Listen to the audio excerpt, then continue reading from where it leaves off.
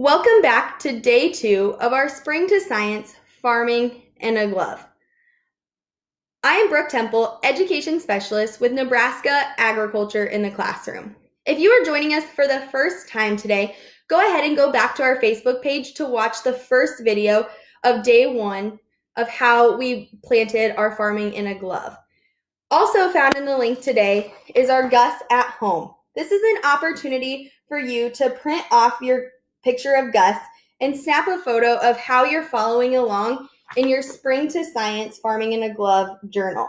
You will then be entered to win a free book that we are giving away. We're giving away 24 agricultural books to 24 lucky winners that submit photos using Gus at Home. Yesterday, we discovered that plants are part of our everyday lives. From the food we eat, to the clothes we wear, and to the cars we drive, we can give credit to plants. Yesterday, we planted our very own Farming in a Glove as we follow along and watch how our seeds grow. Do you remember what we call the process of sprouting? What do we call that word? Seeds that are sprouting are called germination. We planted 4 seeds yesterday. 4 of these are the top crops that we grow right here in Nebraska. So we planted corn, soybeans, wheat, and dry beans. We made predictions along the way, and I want to hear your thoughts. Our first prediction we made yesterday was, I think blank seeds will start growing first. Of those 4 seeds that we planted yesterday, which seed did you think, or do you think will start sprouting first? Do you think it'll be corn, soybeans, wheat, or dry beans? Go ahead and put your answer in the comments below. How many days do you think it'll take for our seeds to start sprouting? We are going to watch this over the next 12 days. So what is your guess? Today, we are going to learn a little bit about the corn that we grow in Nebraska. Nebraska ranks number 3 overall in the United States for corn production. We grow, on average, 4 different types of corn. The first type of corn we grow is called dent corn. This is the type of corn we planted yesterday. It is called dent corn because if you look up close, you can see those little tiny dents in each of the kernels. Another interesting fact about dent corn is that it grows on a red cob, where the corn we eat all grows on a white cob. We do not eat this corn, so who do you think likes to eat dent corn? What animal do you think we could feed dent corn to? We feed a lot of our dent corn in Nebraska to our livestock animals, specifically cattle. Our beef cows love to eat corn, and it's a great food source for them. But we can also feed it to our pigs and chickens as well. This dent corn is used to also produce ethanol, which is a fuel we can burn in our cars, and it is used for a byproduct. So we can make corn oil or even corn starch from this type of corn. The second type of corn we grow in Nebraska is sweet corn. How many of you like to eat sweet corn? I know it's one of my favorite tasty treats in the summertime. Farmers haven't quite yet planted their seeds yet, or if they have planted, they're going to start growing soon. So I don't have any sweet corn to show you today because we get to enjoy that in late summer. The third type of corn we grow in Nebraska looks like this. Any guesses as to what type of corn this might be? It grows on a white cob, just like the sweet corn we eat does. I'll give you a hint. It pops in our microwave. This is popcorn. We are the number 1 popcorn producer in the United States. So we grow about 45% of the United States popcorn for production. And popcorn grows on a cob just like the other type of corn we eat does. And the fourth type of corn we grow in Nebraska is called white corn. It also grows on a cob, or a white cob as well. And we take these seeds off our kernels and we can grind it up to make corn flour, which we can use for corn tortillas or corn chips, some of our Doritos, if you like Fritos. This is used for food grade corn that we grow in Nebraska. So if we review here quickly, we grow 4 different types of corn. We grow dent corn, we grow sweet corn, which we get to enjoy, popcorn, and white corn.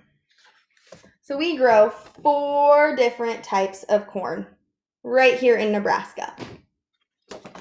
Do you know what season farmers plant their corn in Nebraska? What season could farmers plant their corn? Farmers plant their corn in the spring. They use this tractor up here to help them plant their corn, and this attaches to the back of the tractor called the planter. Those boxes that you can see right there are where all of the seeds go. Farmers fill up those boxes, and as the farmer drives through the fields, they drop the seeds behind the tractor so that the seeds can start to grow. Do you remember what we call the process of our seeds growing? It is called germination. So you can see that our seeds have sprouted now. And farmers rely on rain to help them water their plants. Why do farmers plant their seeds in the soil? We planted our seeds, but we didn't use soil. Why would farmers have to use soil in order for their seeds to grow?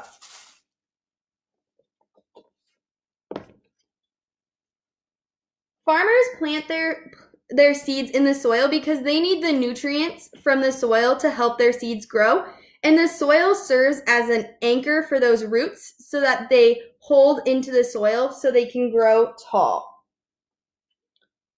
We did not use soil in our gloves because we want to be able to see our seeds sprouting or germinating.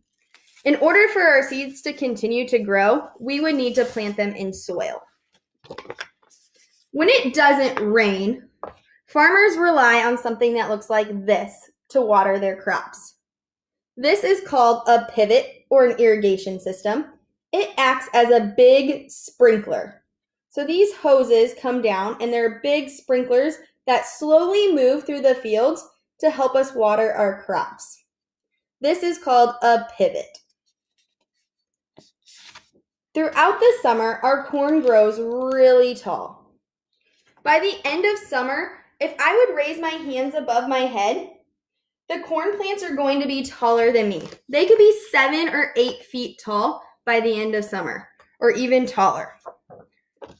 Then our corn, specifically our dent corn, starts to look like this by the end of summer. This is when farmers know it's time to pick their crops or harvest their crops. Harvesting means to pick their crops.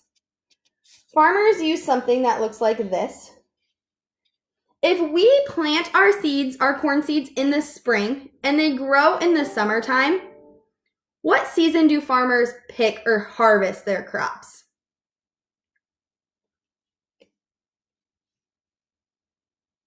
Farmers will harvest their corn in the fall. And they use something that looks similar to a tractor. Does anybody know what this is called? This is called a combine. The combine's job is to cut the ears of corn down. So they have little blades in here that rotate around and cut the corn off the cob. So the corn and the stalks all go into the combine, and there's kind of like shelves in there that rotate, and they knock all of the seeds off the kernels or off the cob. So we're left with just the seeds. And the seeds stay in the combine, and everything like the leaves and the stalks go out of the combine and can be used as fertilizer for the fields, or sometimes we might even see cows in the cornfields in the wintertime eating the stalks that got left behind. Once the combine is full of all of the seed kernels, they use this auger that comes out and they empty it into a semi-truck or a grain cart. So you can see that they are emptying the seeds out of the combine or the grain cart. And then the farmer will take it to the elevator, the grain elevator. This is where the farmer can sell his grain. And the grain will be stored there until they deliver it to the process or the processing plants that they use to make certain products. So they could take it to the ethanol plant to make ethanol, or if it's white corn, they could take it to the processing plant to make corn tortillas or Fritos, corn pop cereal. And so it'll be stored here until it is sold to the processing or manufacturing plant to make our food products. This is a picture of Nebraska. We have 93 counties in our state. And I want you to take a guess. In Nebraska, where do we grow corn?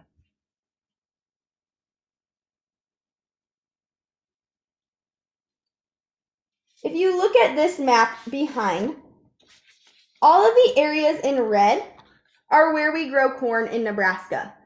So we grow a good majority of corn all across our state. The dent corn we planted yesterday is used for a lot of different products.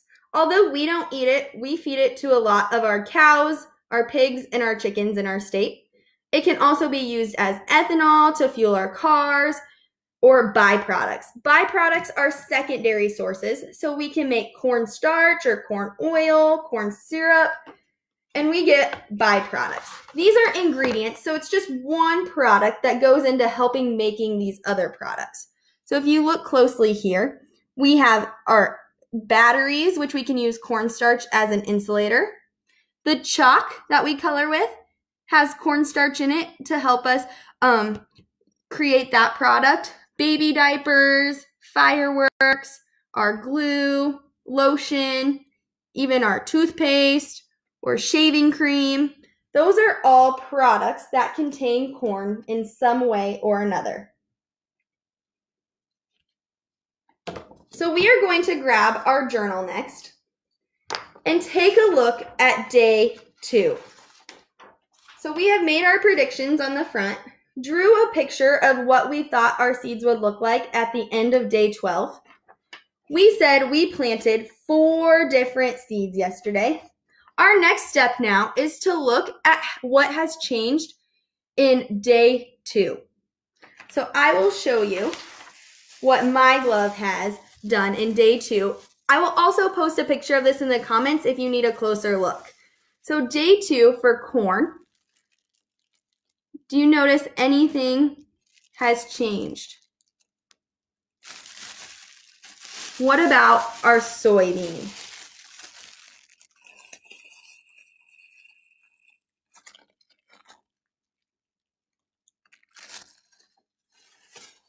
And our wheat seed, don't know if you can see that, but it is kind of started to split open at the top. And then our dry bean. If you take a good look here, you can see that it has also cracked open or split. None of these seeds, if you take a look, have sprouted yet.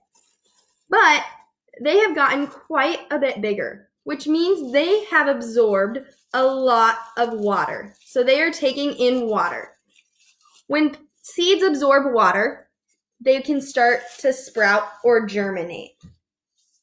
So join us tomorrow for day 3 as we look at our Spring to Science glove, farming in a glove, and we look closer at the soybean production in Nebraska.